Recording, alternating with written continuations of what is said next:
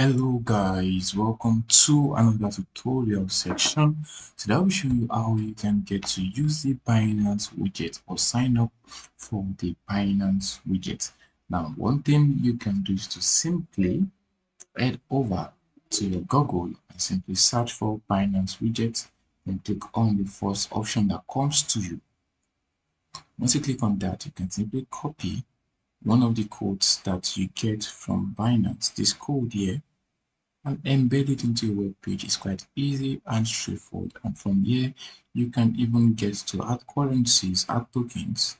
Then you can set the theme. Say if I set this to the light mode option now, as you can see the widget is now in the light mode, and if I decide to use transparent background, the white gets to fill up all the pages now. So you can simply set it based on your website aesthetics.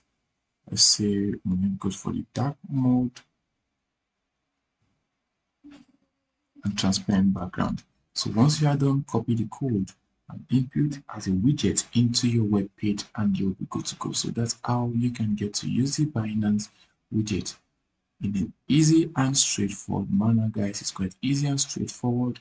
See you in the next video.